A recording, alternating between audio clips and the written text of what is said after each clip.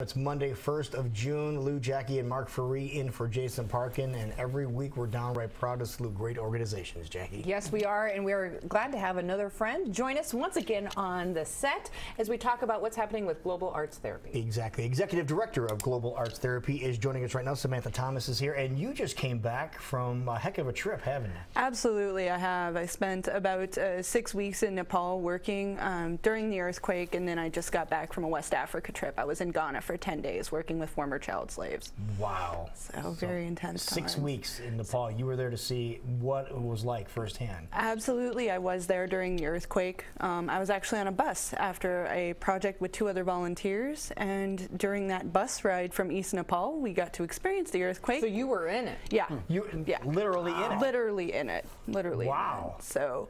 So how's it different from what people are perceiving around here? You know, it's kind of a challenging question because I'm seeing all different perceptions for Iowa. Yeah, this is very much a reality. These are very real photographs. This is how things are looking. I can't directly speak for what happened after the second quake because I was fortunate enough to be arriving in Chicago, but this is actually what happened. I mean, this is the reality of the situation from the first quake. These images are very real. If you go out into the rural villages and even in Kathmandu, you're seeing temples destroyed, families' homes destroyed, businesses destroyed.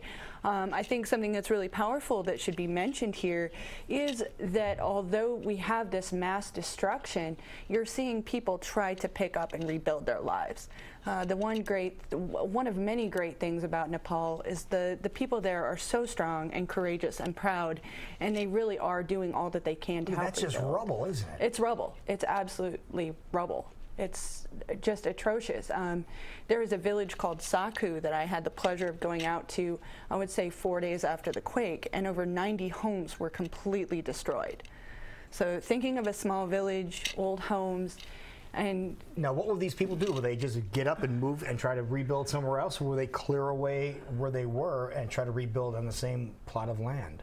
During that time, people were cleaning out and trying to rebuild from the rubble, kind of moving things out and getting ready to start over again. Wow. So a lot of people are living in tents. I mean, even to this day, you have people still living in tents and under tarps. And right now, monsoon season is coming in, so this is a really challenging time for the whole country, not just one specific area. Everybody in Nepal is feeling a pain of this. Now, one of the unfortunate things of media is that when something's breaking, we're all over it, but then we move on to the next headline, and they're still dealing with this condition right now, so it's important to remember what's happening over there to this day. Definitely. This is something that I feel everybody in Iowa can get involved with, can kind of stay on.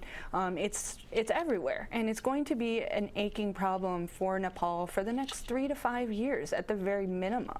Right after the quake hit, the Himalayan Times reported that it was going to take about 5 to 10 years and about $1 billion to rebuild the country, and that was after the first quake. So now looking at the second quake and constant tremors, aftershocks still happened. Right after that quake, people were still experiencing aftershocks, and they still do today. So this is very much a reality. That was, I mean, it was an incredible quake. I mean, it changed the height of Mount Everest, for heaven's sakes. And did it really? Yeah, it did. Wow. It actually did.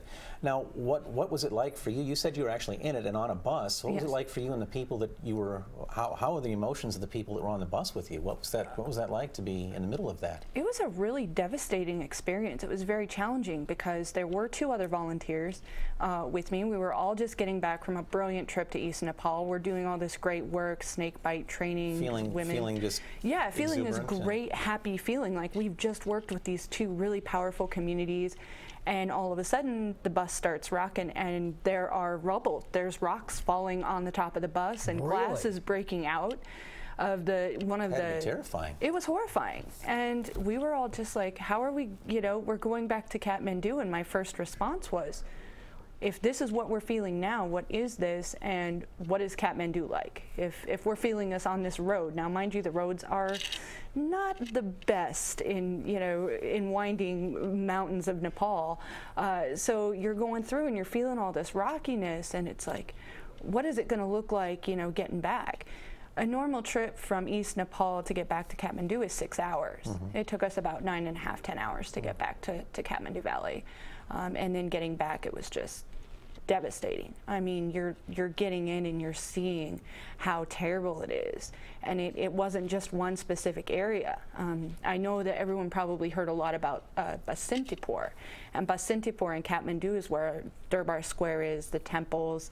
You saw the rubble, but it was everywhere. I mean, everywhere you go on the streets, you would see buildings, you would see people in distress, people sleeping outside, and it's still very much a reality to this day. And a lot of the construction in the buildings, hundreds of years old. I mean, yes, and not ready for an earthquake. Right. Right. I hate to say that, but if this were to happen in the United States, we'd probably be a little bit more prepared. But when you have traditional buildings that are beautiful, but not necessarily ready for an earthquake, right.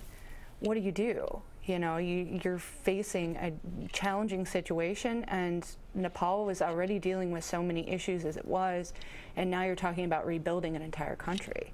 So. And you say it's important for Iowans to still remember this. How are we able to give back so many months after it's happened? How can we still think of them and give back? Definitely. There are so many great ways, and I just want to highlight a couple of them.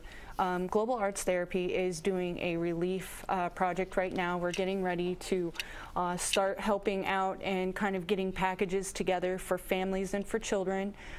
It's going to consist of basic medical gear. It's going to consist of some art supplies for the kids to kind of get their minds off of it, because this is affecting everybody from, you know, all levels: post-traumatic stress disorder, depression, isolation, fear, and you also have the medical issues, and it's just affecting everyone's lives. So we're getting ready to do a huge fundraiser. Donate $5, 500 rupees, and that equivalates to a care package. $5 can create a care package for all of these people. So, and how many are you going to be trying to build? We're going to try to build 200 care packages, and we're going to try to take that out to one specific area. We're focusing on an area called Kavre Palanchok. That's going to be where we're focused. That's where we focused our efforts before the earthquake happened. We're going to remain strong out there with these packages. So globalartstherapy.org if people want more information, if they want to donate, so they can hopefully do some good over in Nepal, because they still need it. Absolutely. I'll also say two more organizations that are doing some wonderful work right now.